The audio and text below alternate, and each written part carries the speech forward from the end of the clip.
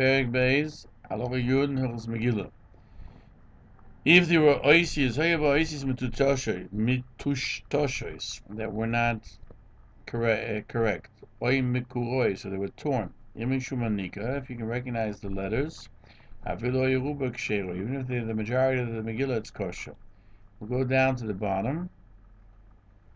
If you can't see that there was any letters there, but the majority is clear, is there. Kshera. Only some of the letters missing causes it to be possible. But if the majority is not readable, it's possible. And the person who reads it is not yotze.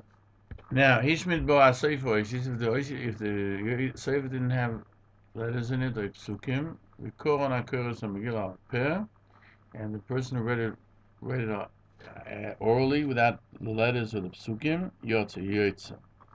The Magen Mishnah cites Megillah 18b. Tana Rabbanon.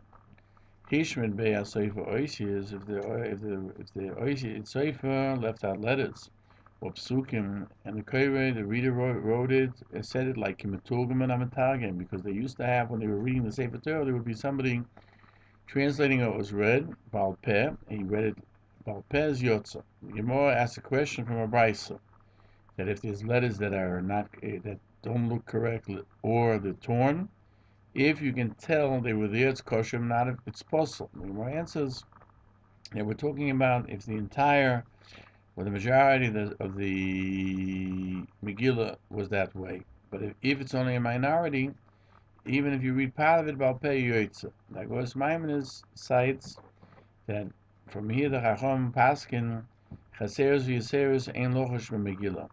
That this means that if you have extra letters or fewer letters, it does not cause the Megillah to be possible, whereas the Sefer Torah would be possible. The Magen Mishnah also cites these sources, the Brisa in Megillah 18b, and he adds, from here we learn that if you read it orally, you're not yotze. That's only said if you some of the psukim is not. It does not apply when it's only some of the psukim.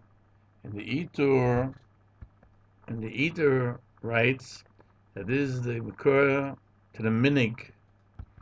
Therefore, the tzibur is permitted to read al peh with the covering some of the psukim, which is what we say out loud, like ish yudi hoya, and the children of Haman, etc.